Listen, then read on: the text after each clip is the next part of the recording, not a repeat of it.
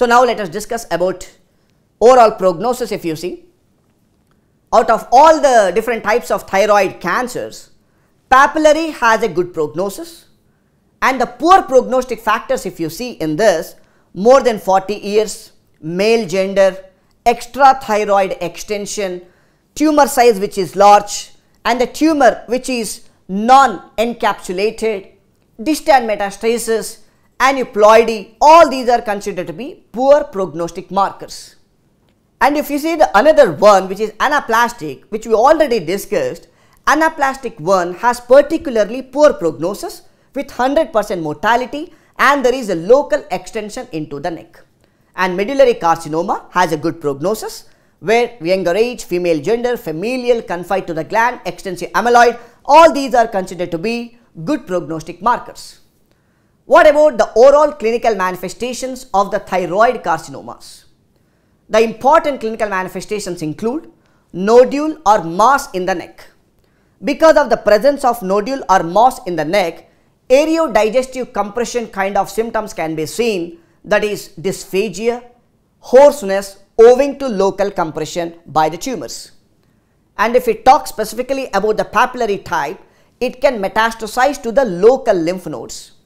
And the follicular is the one can metastasize to the lungs and bone via hematogenous spread. And medullary is the one secretes calcitonin from the C cells associated with MEN2B and more prone to metastasis, typically via lymphatic as well as through the blood. And anaplastic is the last one, which is undifferentiated and sarcomatoid carcinoma, which is rapidly growing mass with dyspnea as well as dysphagia.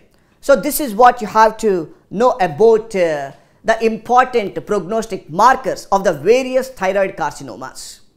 And if we talk about the thyroid adenomas are common, and microscopically if you see, they contain uniform colloid filled follicles, although there are various histological types and they are not considered to be a pre-malignant and usually non-functional. And what is a fetal adenoma? Fetal adenoma is the term which is used typically for the follicular adenoma of the thyroid. What about MEN1 syndrome? MEN1 syndrome is also called as Wermer syndrome. Here, 3 P's you need to identify for the MEN1 syndrome. One is parathyroid hyperplasia or adenoma. Second P stands for pancreatic islet cell hyperplasia or adenoma, which leads to gastrinomas. And the third P stands for pituitary adenoma, where the mutant gene is MEN1, where the psammoma bodies are seen in papillary carcinoma of the thyroid, meningiomas, and serous cyst adenoma of the ovary. So if you talk about papillary thyroid tumors, whenever you talk about the papillary thyroid tumors, you always remember 6 P's. One is popular, which means most common. Second one is palpable lymph node because it's spread by lymphatics. Third P is positive, which means positive for I-131 uptake. Fourth P stand for the positive prognosis, which means excellent prognosis. Fifth P stand for post radiation in the head and neck, which is the most common cause, and the last P stand for psammoma bodies. So all these 6 P's you need to remember for papillary carcinoma of the thyroid. And for the follicular carcinoma of the thyroid, you have to remember 4 F's. First F is for female, second F is for far away metastasis, third F is for favorable prognosis, and the fourth F is the flow of blood because vascular invasions are more common. This is how you can remember 4 F's for follicular carcinoma of the thyroid. So papillary carcinoma 6 P's, follicular carcinoma 4 F's, and now medullary carcinoma of the thyroid, you have to remember 3 M's. The first M stands for MEN association, which means it is associated with MEN1A as well as MEN1B. And second M stands for median node dissection, and the third M stands for amyloid. A is silent, so amyloid I can say, which is associated with amyloidosis. So this is how you can remember papillary, follicular as well as medullary carcinoma of the thyroid. Now let us discuss about histopathology of various thyroid carcinomas as well as adenomas. First is the findings on surgical histology, what you can see over here. In this picture, this is the surgical specimen which is showing the classic histologic appearance of the papillary cancer with a papillary structure and no follicles which are seen or colloid. And the follicular development can be seen in some of these carcinomas if it is a follicular variant of the papillary cancer. And the diagnosis is made from the cytologic features of the cell. And if you see the second image, it is the sporadic macrofollicular goiter with normal macrofollicles, and findings on the surgical histology, if you see in this picture very clearly, that the surgical specimen of the sporadic macrofollicular goiter with normal large thyroid follicles which is filled with the colloid, and these follicles are disrupted by the needle biopsy, so the colloid will smear across the slide or occasionally aggregate into droplets. And the third image is very important to identify. It is a papillary carcinoma with sticky colloid, where appearance on the fine needle aspirate of the thyroid, what you can see over here.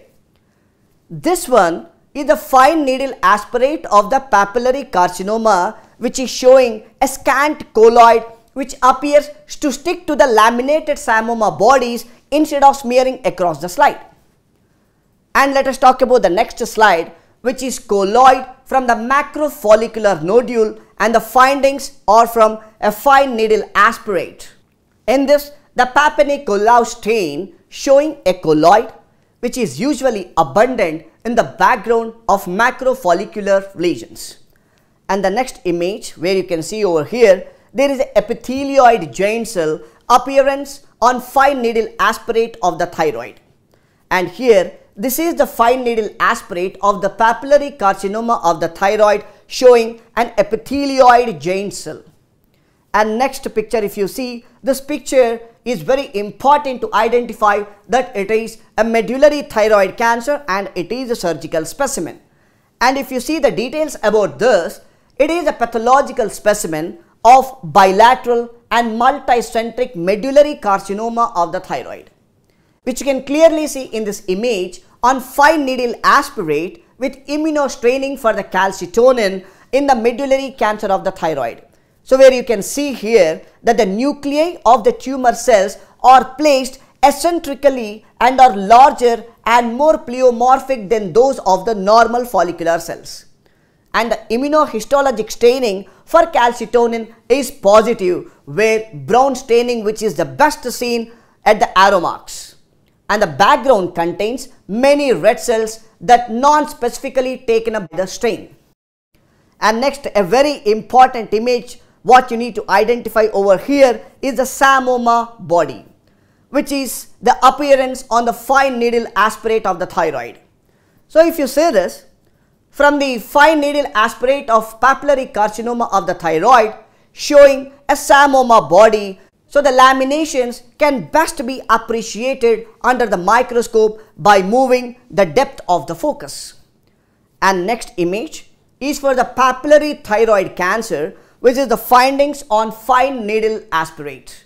If you see the details about this image, this is the fine needle aspirate of the thyroid nodule showing a papillary cancer. So the cells as well as the nuclei what you can see over here are large, as well as their cytoplasm, where you can clearly see has a ground glass appearance, right? So the nucleoli are prominent and the nuclei have clefts, grooves and holes, mainly due to the presence of intranuclear cytoplasmic inclusions called as orphan Annie eyes. And next one is the last one, which is the Hurley cell lesion appearance on the fine needle aspirate of the thyroid nodule.